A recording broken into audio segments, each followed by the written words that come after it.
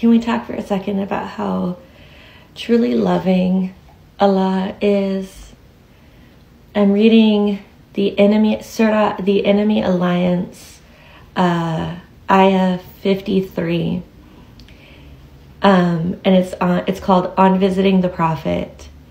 O believers, do not enter the homes of the Prophet without permission, and if invited for a meal, do not come too early or linger until the meal is ready. But if you are invited, then enter on time.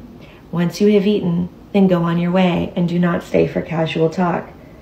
Such behavior is truly annoying to the Prophet, yet he is too shy to ask you to leave. But Allah is never shy of the truth. I just love that.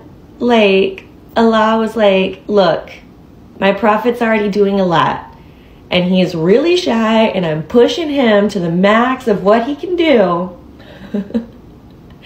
So I'm going to go ahead and tell you, he doesn't like this. This whole lingering and asking him about what he's doing with his business after you guys eat, stop it.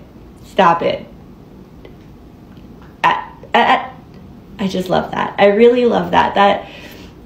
That feels like something my mom would do back in the day, because we've talked about this, I'm very shy. I don't know how to very well like interact with people if I'm not prepared ahead of time to interact with people.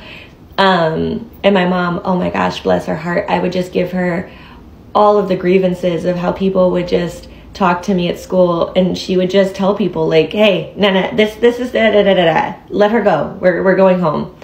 I just love that.